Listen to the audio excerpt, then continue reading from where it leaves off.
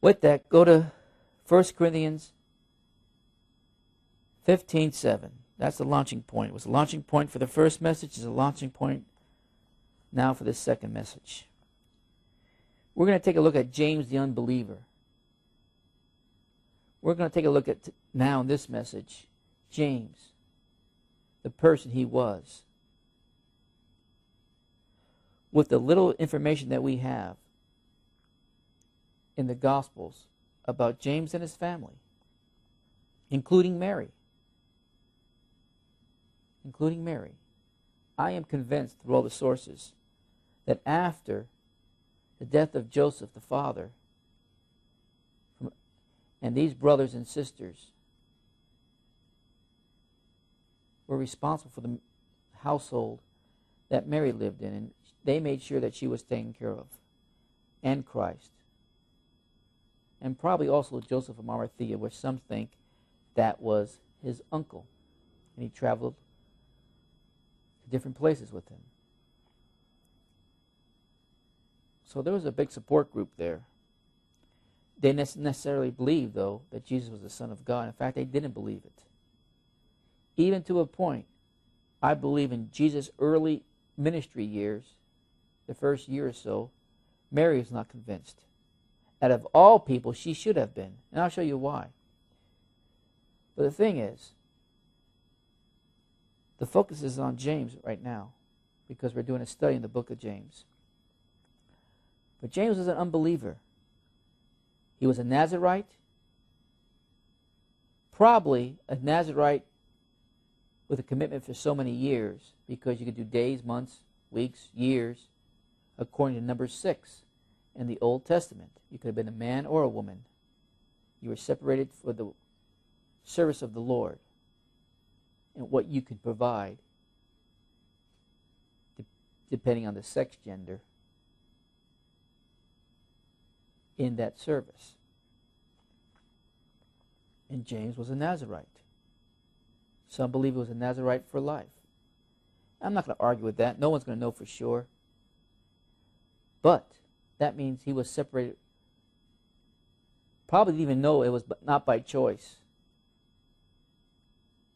But he was going to be separated with the background and credentials, if you listen to my first message, that would give him access to areas that normally the apostles or any other disciples could not enter into, to preach to the highest appointed areas in the religious world there in Jerusalem. For instance, like I said before, the temple and the synagogues. But Jesus chose him. There's some sources, actually several different sources, that claim that after the resurrection, one of the disciples actually of Jesus told James, before James was confronted by Jesus himself, here in 1 Corinthians 15:7. Some sources actually state that James still would not believe, almost like a doubting Thomas, and would not believe unless he could sup and drink from the cup with Jesus, that he was resurrected. And only then he would believe that he was the Son of God. Well, he got what he wished, and he saw. I believe that's why I think James was somewhere close, if not there, at the crucifixion, seeing Jesus actually die. Maybe even assisting in the burial, placing Christ in that tomb. And then he would not believe after resurrection until he saw with his own eyes. He actually, according to these resources, drank from this cup. In other words, a face-to-face meeting with Christ, to actually see with his own eyes that he is risen and he is alive. And that's what I believe happened in 1 Corinthians 15:7. It's been the launching point. We start at 1 Corinthians 5, and that he was seen of Cephas, then of the 12, and that he was seen of above 500 brethren at once, of whom the greater part remain unto this present, but some are fallen asleep. After that he was seen of James, then all of the apostles. And then Paul says, and last of all he was seen of me also. And in our last message, I kept asking the question, why James? What was so special about James? He was an unbeliever. He didn't believe. He didn't faith in Christ. He did not even pretend. We have no record of him even pretending to believe that his half-brother was the Son of God, the Savior.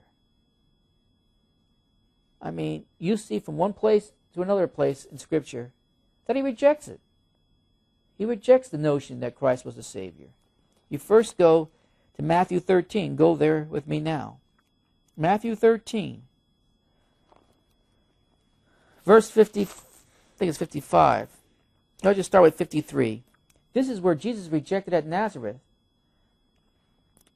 Verse 15. There's a parallel passage in Mark 6. But let's read both tonight. And it came to pass, and also in Luke, by the way. And it came to pass that when Jesus had finished these parables, he departed thence.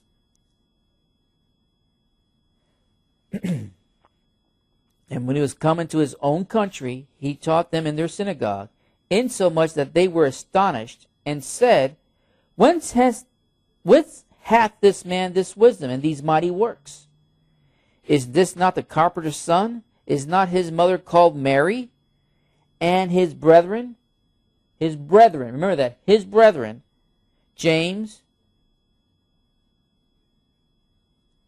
Joseph, and Simon and Judas?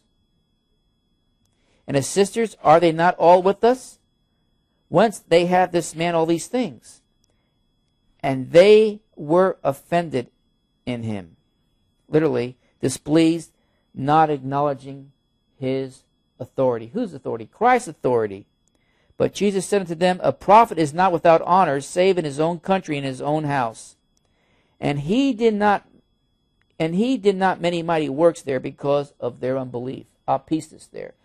Because of their lack of faith, actually no faith at all, in Christ's authority and what he was teaching them. Who? We go to Mark and we read the same thing that I just read to you, and that's a parallel passage. Let's read it. Let's go through all of it so there's no doubt in your mind.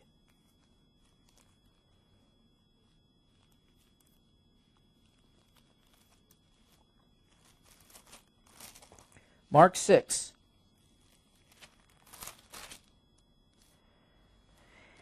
And verse 1, And he went out from thence and came into his own country, and his disciples followed him. Here it says the disciples followed him. And when the Sabbath day come, he began to teach in the synagogue, and many hearing him were astonished. They were amazed what they were hearing, saying, From whence hath this man these things? And what wisdom is this which is given unto him, that even such mighty works are wrought by his hands? Is not this the carpenter, the son of Mary, the brother of James, and the rest of the brothers, and are not his sisters here with us?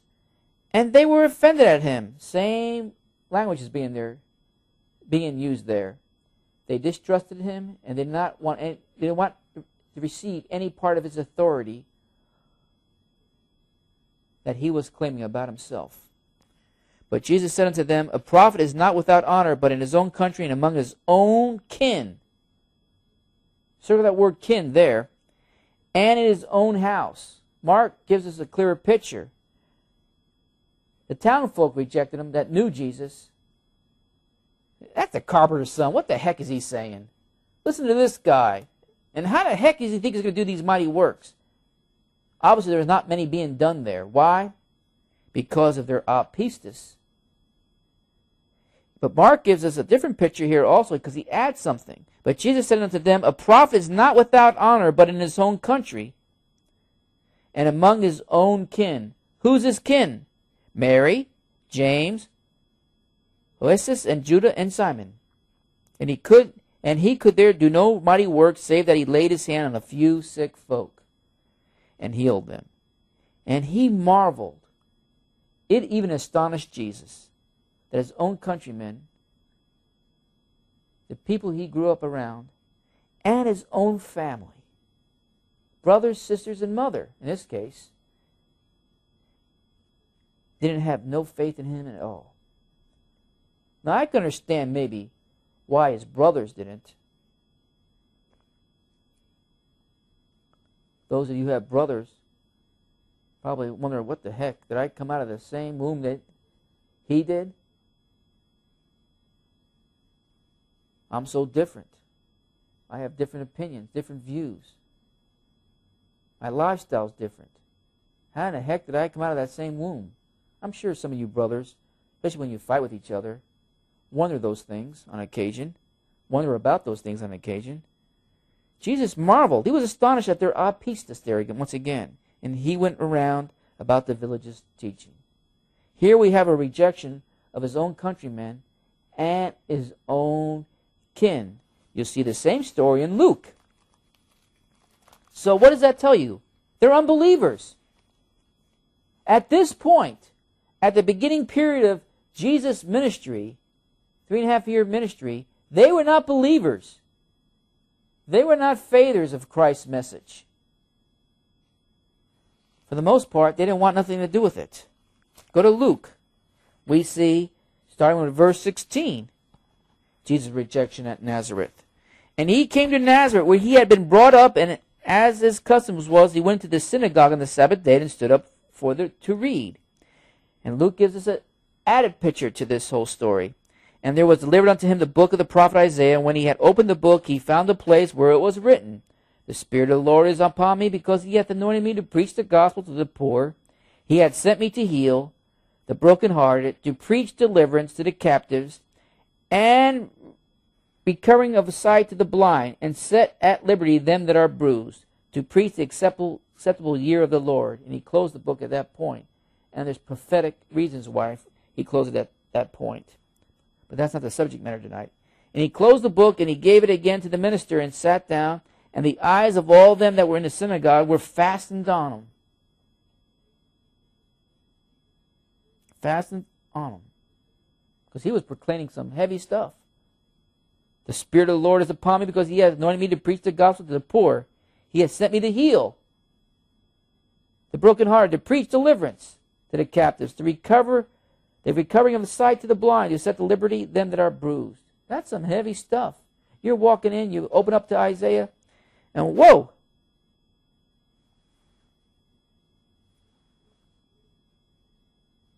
And you stop halfway through that latter part of that scripture. Heavy stuff.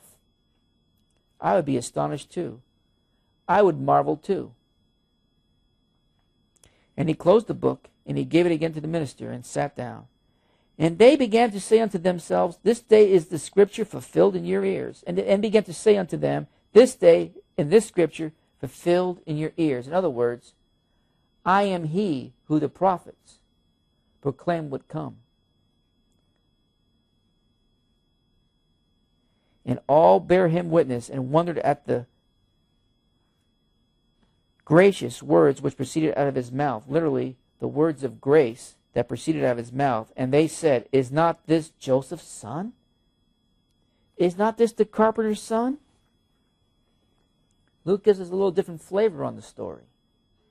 And he said unto them, Ye will surely say unto me this proverb, Physician, heal thyself. Whatsoever we have heard done in Capernaum, do not also hear in this country. And he said, Verily I say unto you, no prophet is accepted in his own country. But I tell you of a truth, many widows were in Israel in the days of Elijah, when the heaven was shut up 3 years and 6 months, when great famine was throughout all the land. But unto none of them was Elijah sent, save unto Sarepta of the city of Sodom, unto a woman that was a widow. And many lepers were in Israel in the time of Elijah the prophet, and none of them was cleansed, saving Naaman the Syrian. And all they in the synagogue, when they had heard these things, were filled with wrath. Literally in the Greek, boiling over with the intent to kill Jesus. With the intent to kill Jesus.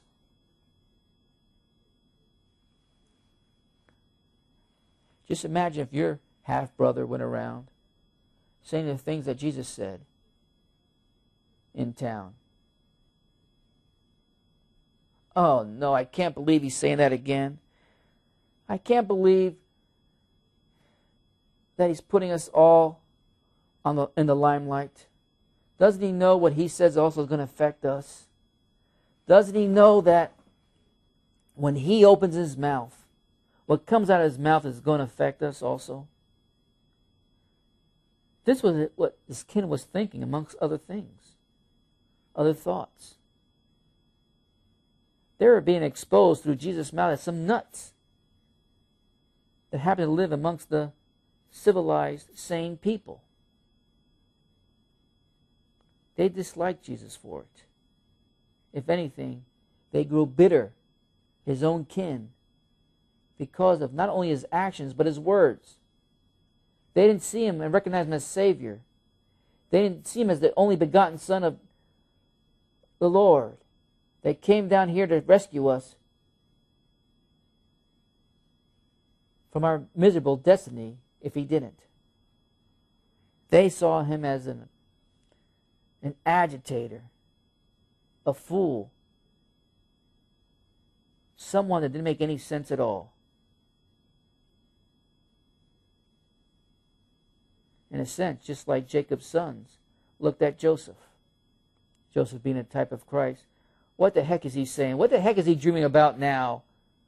Why does our Father love him so much? More than he loves us. Makes him coats of many colors. Shows him favor. What in the heck is going on here?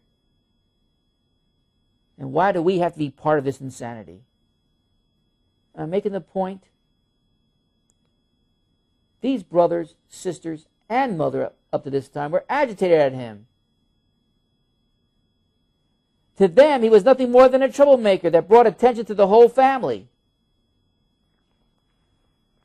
And all they in the synagogue, when they heard these things, were filled with wrath. They were boiling up with the intention to kill him, and rose up and thrust him out of the city and led him unto the brow of the hill. Literally, the edge of the hill was a cliffside. Their intention was to throw him over and get rid of Jesus. Commit murder. Led him unto the edge of the hill whereupon their city was built, that they might cast him down headlong. But what happened? But he, passing through the midst of them, went his way. This is the first recorded history of an invisible man. Think about it. They make movies about an invisible man. I'm showing you one right now.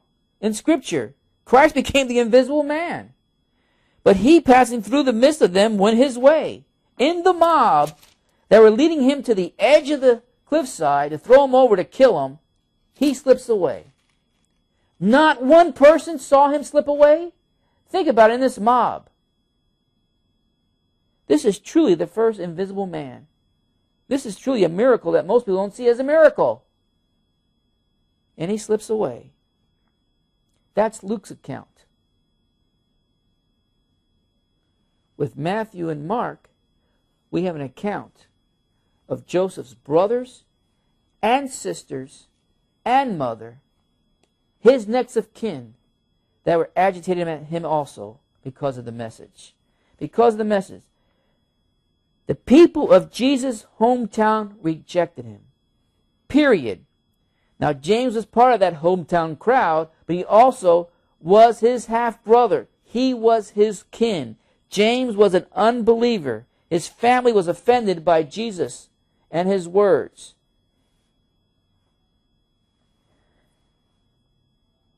That's a known fact. I believe Scripture is factual. That's the first encounter we have with something related to James. And through Mark and through Matthew, we have the description of his own family being upset with him, obviously because of the message. Because of the message. They literally had no faith in Christ. Didn't have no faith in her son, Mary. when of all people should have known that something wonderful is going to happen. Because look at the wonderful miracle that was given to her to participate in, bringing the Son of the living God to be brought forth in flesh to deliver us from a miserable destiny. From a miserable destiny. And his own kin and his own house rejected him, and include everyone. Everyone. It's not by accident in two different gospel records that the list of the people in his family were included in that rejection. So here we have James, the first encounter we have with them in Mark and in Matthew. And even though Luke does not give us the details of the kin, thank God for the other Gospels. I think that's why you need to study all the Gospel records when you're trying to do a parallel passage study of Scripture in the Gospels. Now, James was an unbeliever. His family was offended. They were also non-faithing individuals in Christ at that point. Now you go to Matthew 12. Let's just lay down the groundwork to see where James was back then and what he got delivered from, and now how he followed Christ. Matthew 12. Let's just go to verse 46. Let's just start with verse 46. While he yet talked to the people, who's he? Jesus. His mother, this is Mary now, and his brethren, this is his brothers, possibly sisters also, stood without, circle those words, desiring to speak with him. Then one said unto him, Behold, thy mother and thy brethren stand without, desiring to speak with thee. But he, Jesus that is, answered and said unto him that told him, Who is my mother, and who are my brethren? Who's my mother, who's my brothers and sisters? And he stretched forth his hands toward his disciples, and said, Behold my mother and my brethren. The ones that would not reject the message. For whosoever shall do the will of my Father which is in heaven, the same is my brother and sister and mother. James would come to the point where he would do the will of the Father which is in heaven. But at this point, even though he was a Nazirite, he was rejecting the message and the person of Jesus Christ. You'll also see the story in Mark chapter 3. I'm not going to go to all of them tonight. I don't have time. Starting with verse 31.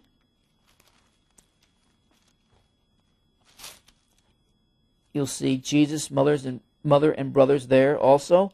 There came then his brethren and his mother, and standing without, sent unto him, calling him. And the multitude sat about him, and they said unto him, Behold, thy mother and brethren without seek for thee. And he answered them, saying, Who is my mother or my brethren? And he looked round about on them which sat about him, and said, Behold, my mother and my brethren, for whoever shall do the will of God, the same as my brother and my sister and my mother. And also in Luke 8, I might as well go to all of them, so we have a record of putting it down in this series. Luke 8, verse 19 through 21. Then came to him his mother and his brethren, and could not come at him for the press, or literally the multitude, the crowd, the mob. And it was told him by certain which said, Thy mother and thy brethren stand without, desiring to see thee. And he answered and said unto them, My mother and my brethren are these which hear the word of God and do it. Not just professing faithers, but doers of the faith, as James would say later in chapter 1 in his epistle. That hear the word of God and do it. Put it into action. Now, back to Matthew 12.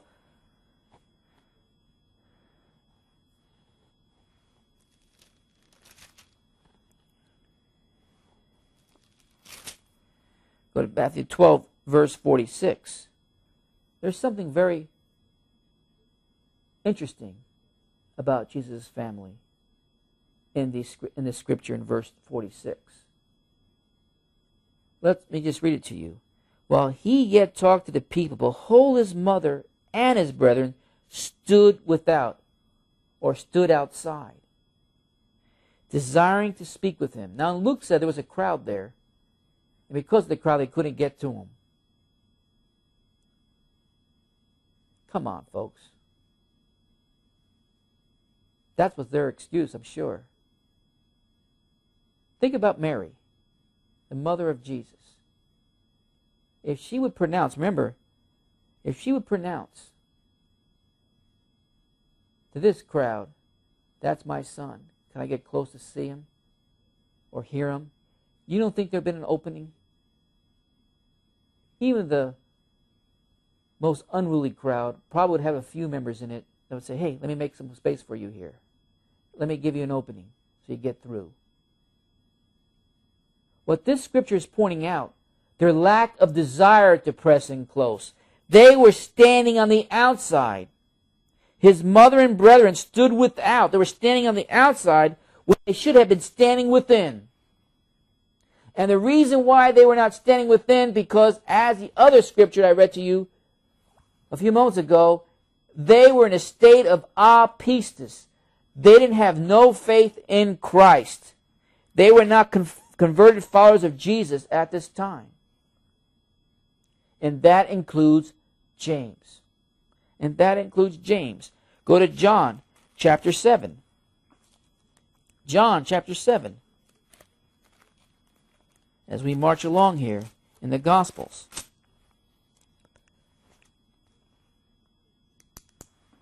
Let's go to verse 1. Let's just start at verse 1. Now this is Jesus where he would eventually arrive at the Feast of Tabernacles. But his family approached him, basically saying, why don't you travel with us or go with us to the city of Jerusalem to honor the Feast of the Tabernacles. James being a devout Nazirite, that was a requirement. After these things, Jesus walked in Galilee, for he would not walk in Jewry. In other words, he would stay away from the southern portions of the nation because the Jews sought to kill him.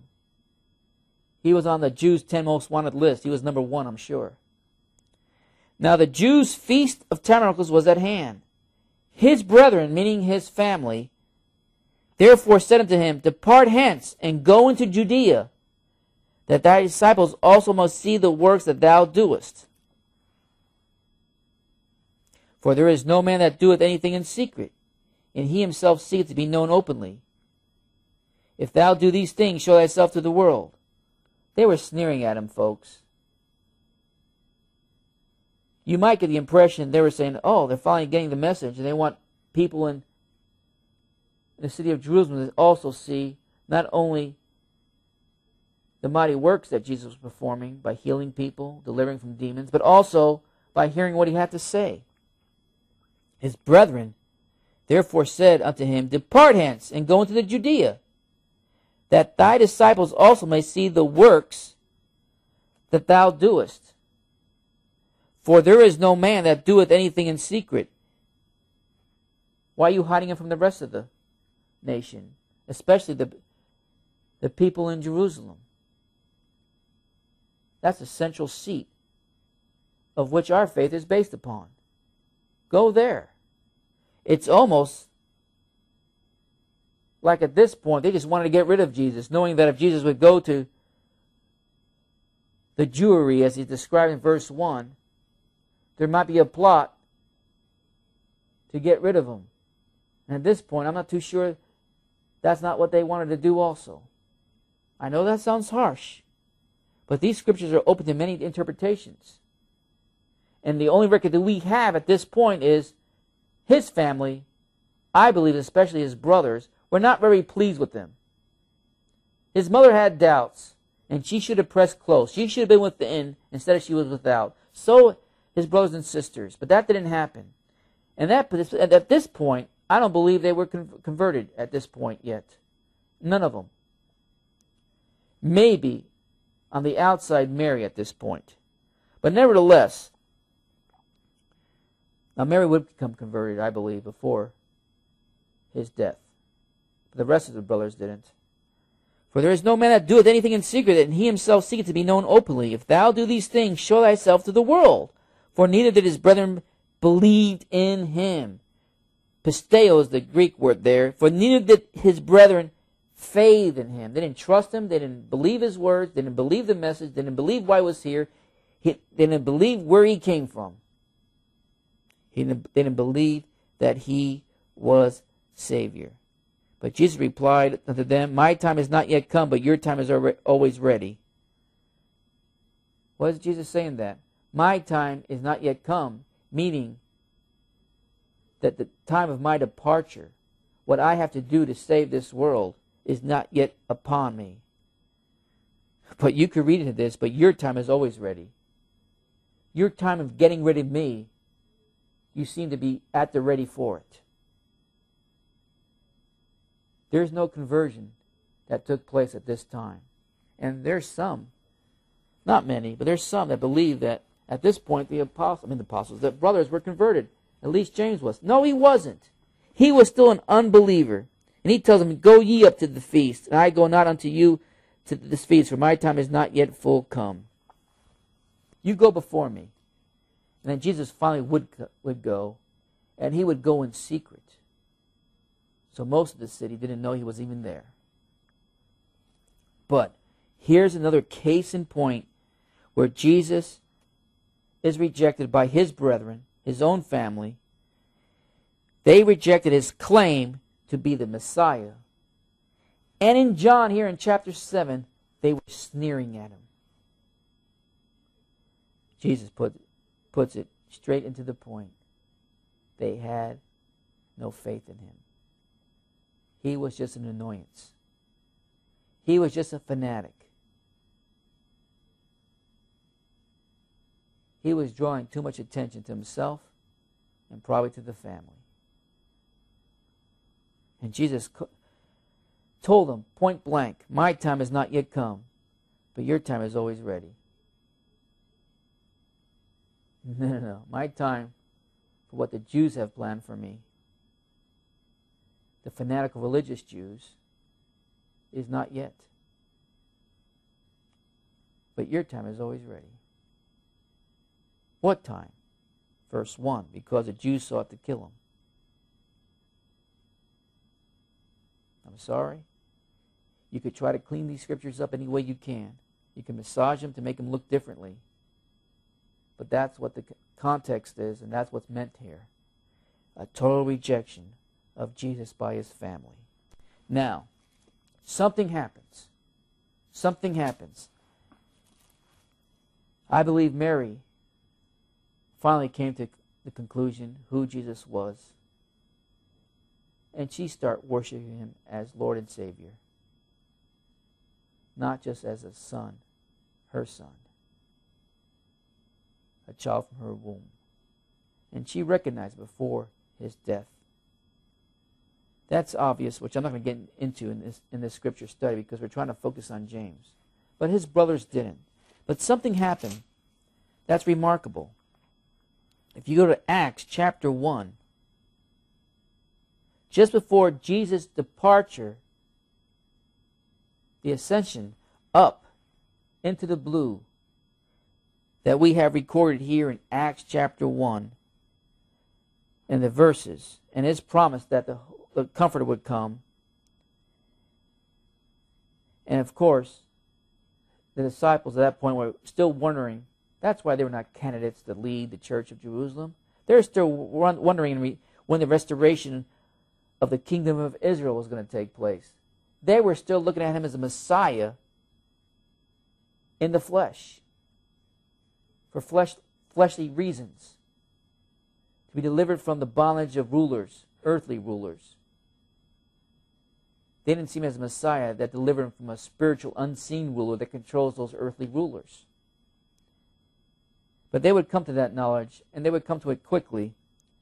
But they were not candidates for that position of bishop. And they didn't have the necessary background to get the attention, especially of the religious world and the non-religious world, that was necessary. Because the way the nation of Israel and its population perceived and would get direction from because of the position the person held. Now you see that in Acts chapter 1. Let's just start with verse 13. And while they looked steadfastly toward heaven as he went up, behold, 2 men stood by them in white apparel, which also said, Ye men of Galilee, why stand ye gazing up into heaven? This same Jesus which is taken up from you into heaven shall so come in a like manner as ye have seen him go into heaven. He's coming back. He didn't say when, but he said he's coming back. These witnesses. And so Jesus sailed on into the blue, and they returned as Jesus instructed. As Jesus instructed. They returned, they unto Jerusalem, according to the gospel of Thomas, and instructed also by Jesus to go to James. They returned, they unto Jerusalem for the mount called Olivet, which is from Jerusalem a Sabbath day's journey. And when they were come in, they went up into the upper room, where abode both Peter and James, not the James that wrote the book of James, not James, Jesus' half-brother, but both Peter, James, and John, and Andrew, Philip, and Thomas, Bartholomew, and Matthew, James, the son of Alphaeus, and Simon, and Judas, the brother of James. You have 1, 2, 3, 4, 5, 6, 7, 8, 9, 10, 11 disciples. Obviously, Judas Iscariot was the one that betrayed Jesus. He was not part of that group. 11 disciples. And they all continued, not just these 11 disciples, by the way, they all continued with one accord in prayer and supplication with the woman and Mary, the mother of Jesus, and with his brethren. Whose brethren?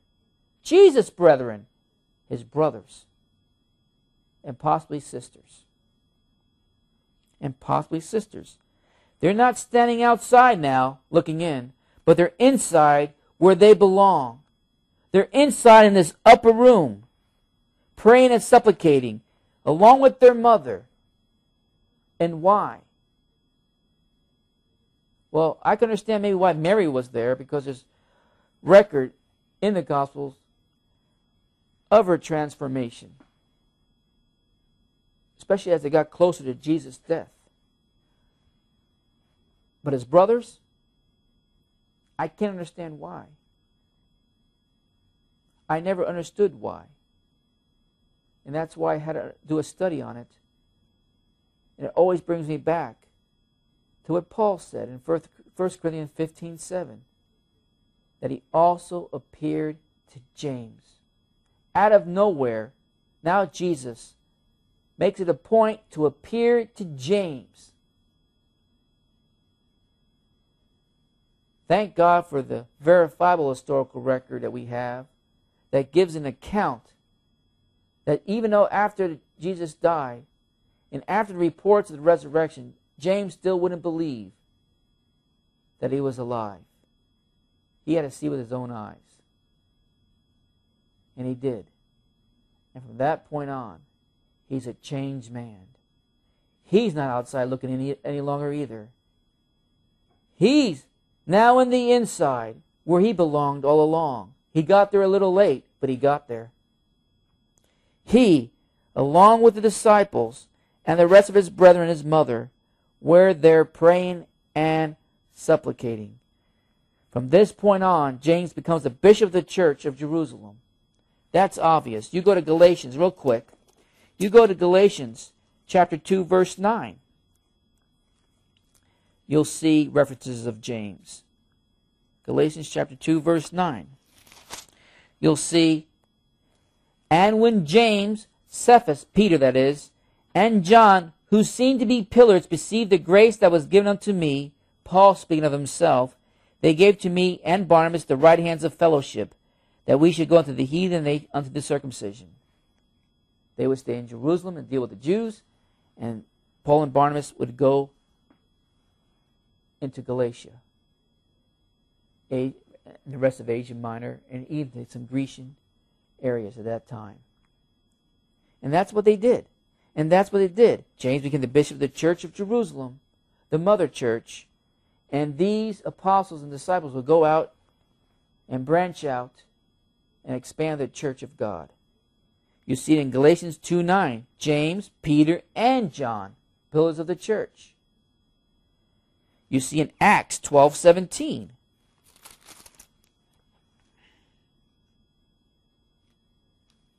I have preached on this. I believe it was the first message I ever preached in this ministry, how Paul delivered from prison and how the saints were praying. But yet, with all their prayers, when Peter was finally delivered from prison, remember, James, another apostle, was beheaded. And Peter was next on the list to be exterminated because of the message that they were preaching. And Peter was delivered by an angel from prison. And the angel gave him an instruction. And the instruction you see in verse 17, but he, beckoning unto them with a hand to hold their peace, declared unto them how the Lord had brought him out of the prison. And he said, go show these things. This is the instruction Peter got from the angel. Go show these things unto James. And in this case, and to the brethren. Not so much James' brethren, but the brethren in general. And he departed and went to another place. So after he would give the report to James, meaning that James had a position in the church at this point in Acts, the record we have here of Acts, that Luke wrote, by the way, where Peter was given the assignment to go back to the praying saints and let James know what had happened. James know, acknowledging the position that James had in the church, amongst other things. You go to Acts 21. Acts 21, I believe it's verse 19.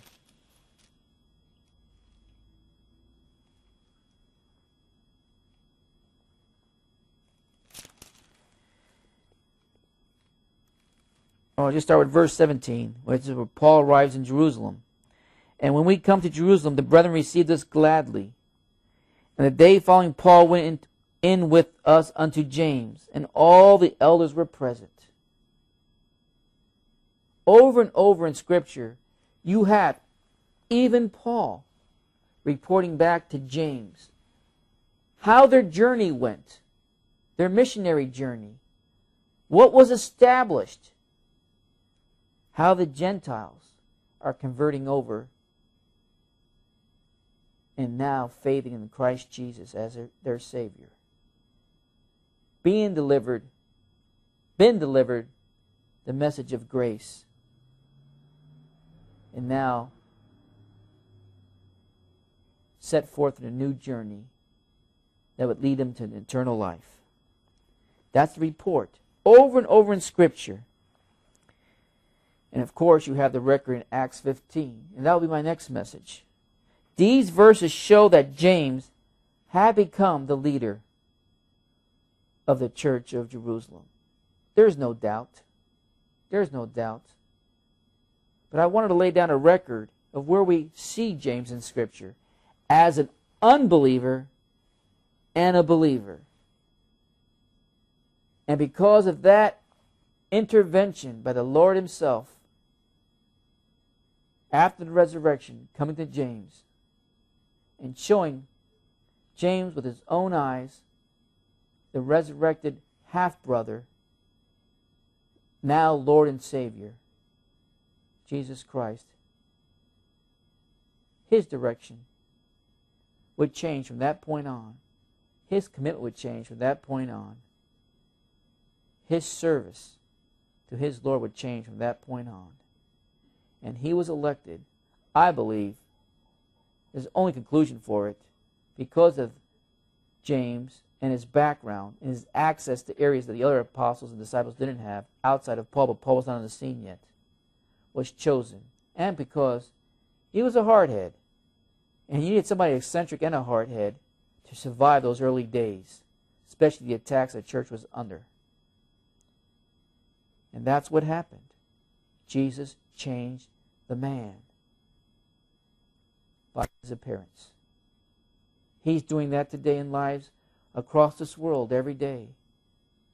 By His appearance through the Word of God, the record we have here in the New Testament, there's lives changed. Lives that are miserable, horrendous, evil. But now Christ has directed them into a new path, leading on a journey of a lifetime that will give them eternal life. The same is happening today as it did for James. And it put James in a position of now a responsibility to make sure the Great Commission was going to be fulfilled. Yes, there'll be struggles. And yes, there'll be confrontations. And yes, there'll be debates on which direction the church should go. But you'll find out in my next message in Acts 15 that James got it right. That James got it right when push came to the shove. And that will be my next message. If you want me to continue on with this series, I want to hear from you while they play that song.